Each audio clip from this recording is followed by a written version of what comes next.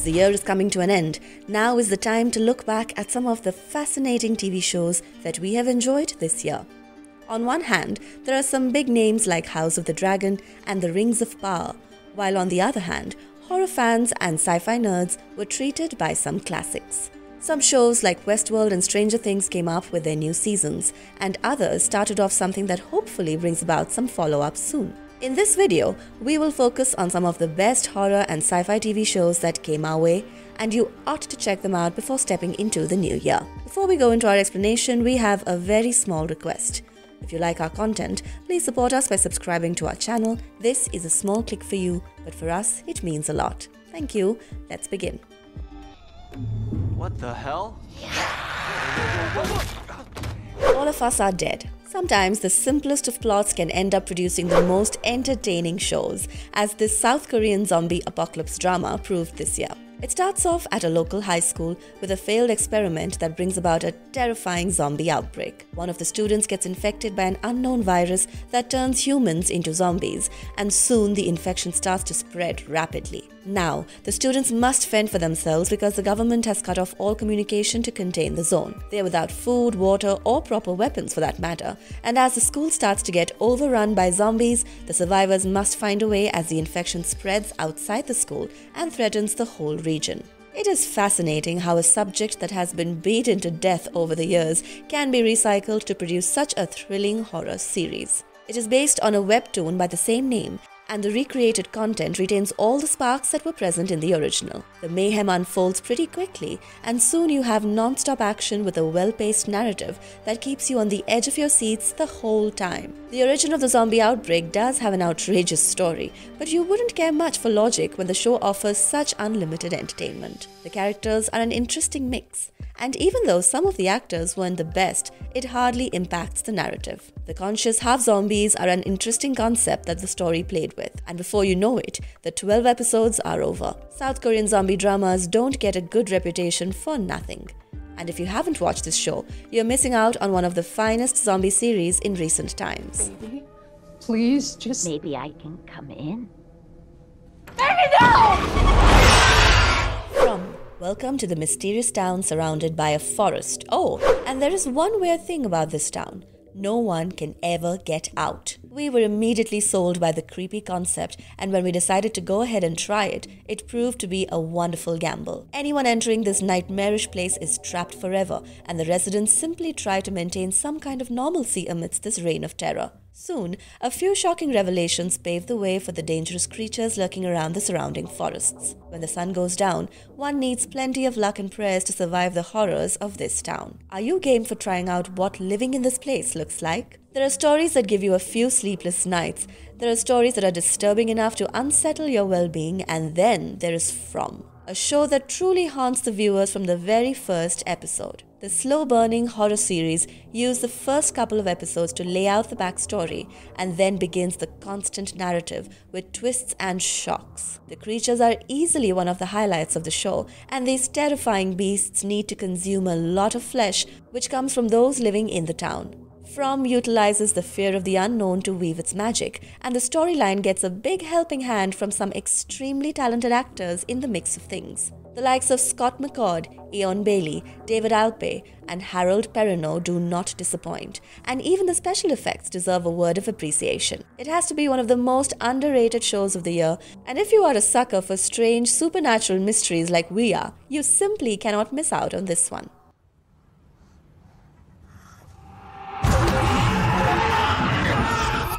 Baby. Natasha is a frustrated 38-year-old woman who feels like she's missing out on some quality family time. Most of her friends are having babies, and she desperately wants one of her own. However, her prayers are answered in the most twisted ways when she finds herself with a baby of her own out of nowhere. Besides these sudden developments, her life takes a complete U-turn after the arrival of this baby, which seems to have a strange amount of control in the course of her life. As her regular life becomes a bizarre horror show, you start wondering where the baby came from and what is its true purpose. Well, you will get some of your answers in this intriguing series, so waste no time in checking it out. The baby has met with some mixed reviews, but you have to admit that the plot is simply insane. After the haunting premise is well established, the story takes a backseat for a couple of episodes before springing back in action in the final ones. However, the narrative is planned like a tricky jigsaw puzzle, and you will love it when you manage to place the pieces together. Apart from the brilliant storytelling, the morbidly funny dialogues and incidents add to the entertainment value of the show. There are a couple of jump scares as well, but the show doesn't really rely on scaring the life out of you. The quirky and creepy narrative is helped by some incredible acting, and Michelle the Swart steals the show as the female lead. If a genuinely well-written horror comedy tickles your funny bones, The Baby should be right up there on your watch list. I don't want to, Sam. What I want is for you to call 911 and turn yourself in. You have to turn yourself in, or I will do it! The Patient. Alan is a famous psychotherapist, and he is grieving the recent death of his wife.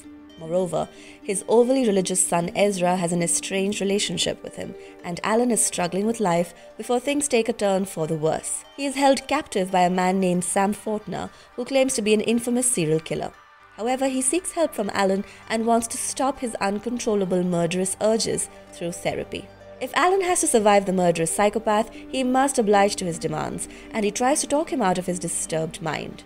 But Sam is rather uptight, and he refuses to share details about some touchy topics such as his life with his mother. It becomes a situation where failure to heal Sam means certain death for Alan, and you have to watch the show to find out how it unfolds. We're simple people. We see Steve Carell as one of the leads in a show and we immediately decide to watch it. The Patient has been a truly enriching experience because there aren't too many times that you get to see the legendary actor in such a role. Donald Gleason is equally terrific as the serial killer, and simply for the acting performances alone, this show deserves your attention. The story is promising and compelling, and there are some surprisingly emotional depths that have been explored in this show. There are some extensive metaphorical interactions, and kudos to the screenwriter for getting it all together. The thrilling psychodrama thrives on the subplots that give context to the main story, and initially many viewers were turned off by the small episodes after a long waiting period. Of course, now you can binge watch the whole thing, and we strongly recommend that you check out this unique storytelling. You're not the only one who's evolved. Westworld Season 4. This sci-fi series is premised on a dystopian world, and it gained quite a bit of attention from the fans for its unique concept. The 4th season premiered this year, and as the final season of the series, there were a lot of expectations for a proper closure. Westworld did not disappoint, and it explored further events in the disturbing aftermath of artificial consciousness. Westworld is basically an amusement park, which is looked after by robotic hosts. The rich vacationers can experience their fantasies in this park, no matter how twisted those fantasies may be. However, when some of the robotic hosts develop a consciousness, the line between machines and humans blurs. Consequent seasons added to the mysterious events, and the final season this year gives you a lot of answers that you have been seeking. Now, it has been officially announced that there will be no season 5, and it might be a good time to go back and revisit this exciting narrative. While the entire package was a commendable effort, the first season really steals the show with a thundering announcement. The story is something that people couldn't imagine in their worst nightmares, and it started off with a lot of promise. The second and third seasons did slow things down considerably, and some of the story arcs that were being followed did not evoke the same kind of interest, but the 4th season redeems the show in some form. The production value of Westworld is phenomenal, and it always looks like a typical big-budget show with the perfect surroundings created for the narrative. Season 4 comes up with some major revelations, but we have to admit that a few questions still remained unanswered. The show benefits considerably from some exceptional acting performances. Anthony Hopkins, Jeffrey Wright, Ed Harris and Evan Rachel Woods are phenomenal in their respective roles, and things only get better with a star-studded supporting cast. Overall, this is a show that you must consider if you have a taste for dystopian sci-fi concepts, and even with an abrupt cancellation of the 5th season, it still makes for a fairly complete story.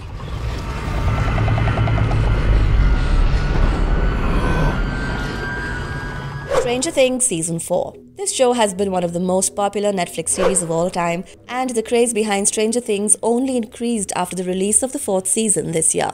The story is set in a fictional town in the 1980s, and the story follows the abduction of Will Byers as the investigation throws up strange mysteries. It is revealed that a nearby facility works on secret government programs, and they have managed to create a portal to an alternate dimension called the Upside Down.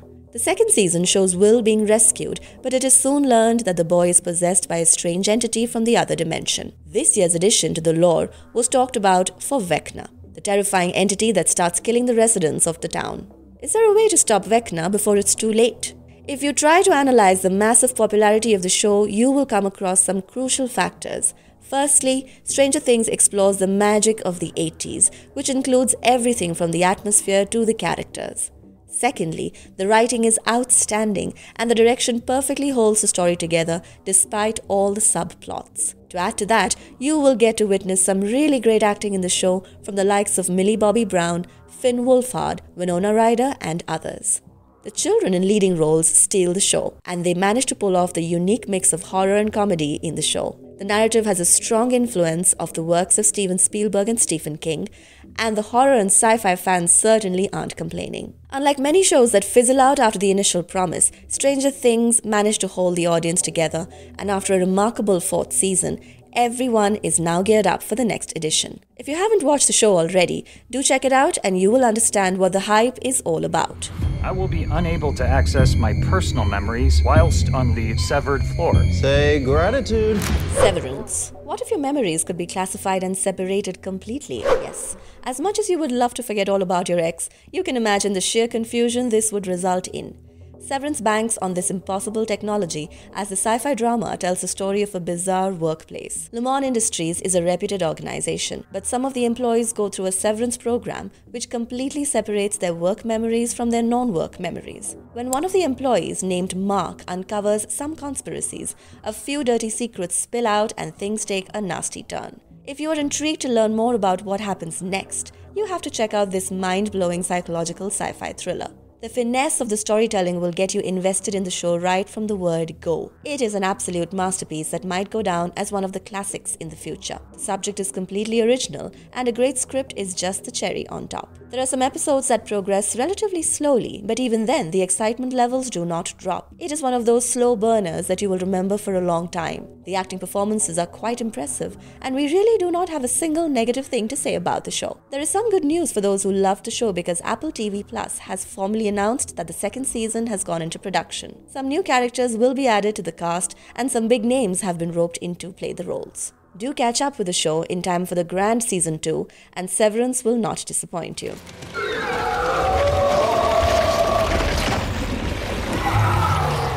Cabinet of Curiosities. We have a special place in our hearts for horror anthologies, and if Guillermo del Toro is the man in charge, we make it a top priority item on our watch list. Cabinet of Curiosities was a pleasant surprise presented by the horror maestro who led a team of talented directors to bring you 8 terrorizing tales. You have a grave robber who ends up being feasted on by the rat monster underneath the ground. Another story is about a twisted artist who paints the darkest of entities that come back through his paintings. There are a couple of Lovecraftian tales like Dreams in the Witch House, and a couple of original stories that make for a fun, nerve-wracking viewing. One of the first things that you will notice about this show is its high-end production values. Cabinet of Curiosities did not have the highest budget, but you will not find too many flaws with the final product that you see on screen. Our favorite episodes would have to be Dreams in the Witch House, Pickman's Model, Lot 36, and Graveyard Rats. Some of the stories are truly scary, while others bank more on the funny side of things. However,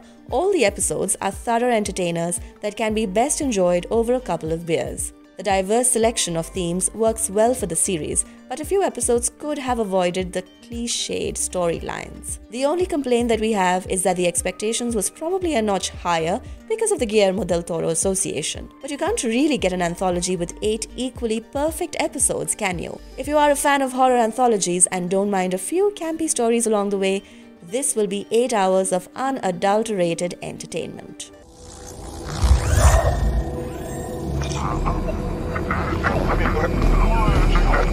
Hello? Raised by wolves. In this futuristic plot, the Earth has been ravaged by religious differences, and the disastrous conflicts have pushed the human race to extinction. In the hour of Earth's greatest crisis, an android architect comes to the rescue as he develops 2 unique robots called Mother and Father. These androids are charged with the future of human existence as they have to raise human children on a distant planet named Kepler 22b, where they would grow up in a godless colony to avoid future conflicts. However, the task gets increasingly complicated with new threats arriving on the planet, and managing the fiercely self-determining children is not as easy as it may seem. After an intriguing first season back in 2020, the second season released this year, and things only got better. When Ridley Scott is the executive producer of a sci-fi series, you can be assured that the content is promising. Raised by Wolves raises the bar for new-age sci-fi shows and comes up with a really clever storyline that covers everything from advanced technology to the basic problems of humanity. The writing and directing add value to the concept, and you will be left stunned by the incredible cinematography in the show. This dystopian futuristic drama is also enhanced by some great work in the special effects department, and the visuals of the series are worth every penny spent by the makers. The casting is just as perfect as everything else, and Amanda Collins truly owns the screen with her impactful presence. It is extremely unfortunate that such a terrific show got cancelled simply because it was becoming too expensive to continue. However, if you find the sci-fi genre appealing, Raised by Wolves is a must-watch series that will be remembered for times to come.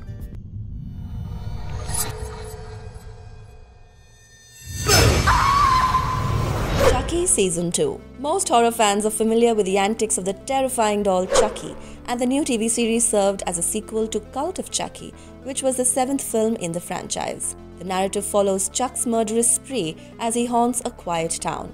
It all starts after Jake Wheeler, a 14-year-old, buys a good guy doll from a yard sale.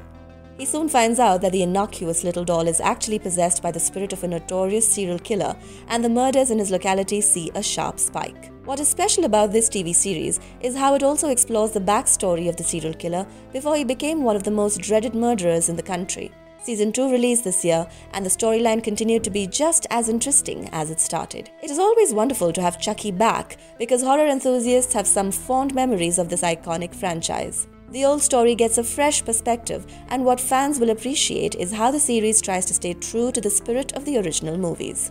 There is a decent amount of horror to keep you interested, and some fun bits are nicely balanced throughout the narrative. The special effects team deserves a pat on the back for some of the scenes, and from the looks of Season 2, we might just have another season to follow. It doesn't get much better than Brad Dourif being the voice of Chucky, and the veteran actor continues to haunt and impress the fans with his performance. Even other cast members such as Zachary Arthur and Jennifer Tilly have done a wonderful job. Overall, it is an old cookie in a new package, and this series might be the perfect comeback stage for one of the finest horror villains of all time.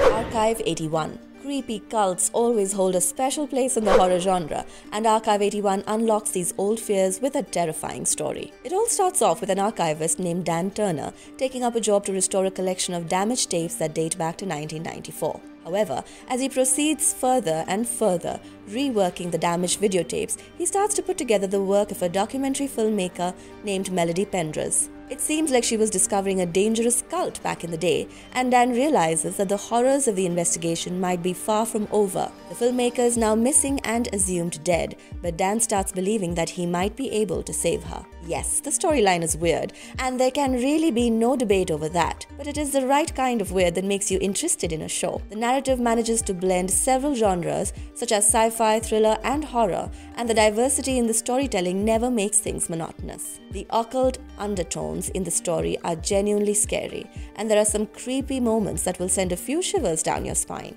Archive 81 is helped by a rock-solid cast, and the actors' performances only add to the charm of the series. The show was unfortunate enough to get some harsh reviews, but maybe the disappointment came from fans who couldn't appreciate the subtle storytelling. The intensity of the plot can only be felt with patience.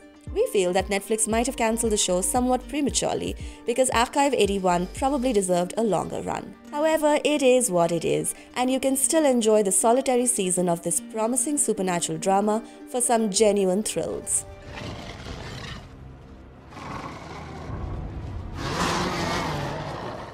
Krakow Monsters. This Polish supernatural thriller might take you by surprise because it has been one of the most underrated shows of the year. The story revolves around a medical student named Alex, who who joins a research team led by a professor. The group has some of the finest students, but she soon realizes that the research team is actually involved with things that aren't comprehensible to the rational mind. They investigate various supernatural activities, and their fight against evil forces brings about encounters with ancient monsters and vicious deities. As it turns out, the world of Slavic beliefs and mythological creatures might have some truth in it. To add to these mysteries, there are certain things about Alex's past that make things all the more interesting. Krakow Monsters is a fairly dark series that dares to delve into a genre that often doesn't get the appreciation it deserves. The narrative doesn't feel rushed at any point, and the city of Krakow provides the perfect backdrop for the story. We loved the references to local mythology, and the narrative manages to bind some interesting characters to the lore. Another thing that you will appreciate about the show is the ambience they managed to create. The special effects are top-notch as well, and the final product is a visual delight, especially for the fans of creature horror. However, there are a few shortcomings that probably stop the show from becoming one of the most memorable ones this year. The execution could have been better, and there are a few loopholes that stand out. Also, the English subtitles do not do justice to the original dialogues at all times, and that can be a bummer. We are definitely rooting for the second season of Krakow Monsters, and if you watch it without any preconceived bias, you will understand why. We cannot sign off without some honorable mentions. While Evil Dead didn't do wonders with the fans and critics, some still enjoyed the show. Others, like Season 3 of Evil, The Girl in the Mirror, Halo and Servant, also deserve a special mention. Do let us know in the comments below about your favorites from our list, and feel free to tell us about the ones that you feel we should have included in the top 12. And if you liked our content, don't forget to leave a like and subscribe to us if you haven't already. Have a good one and be safe. Thanks everyone.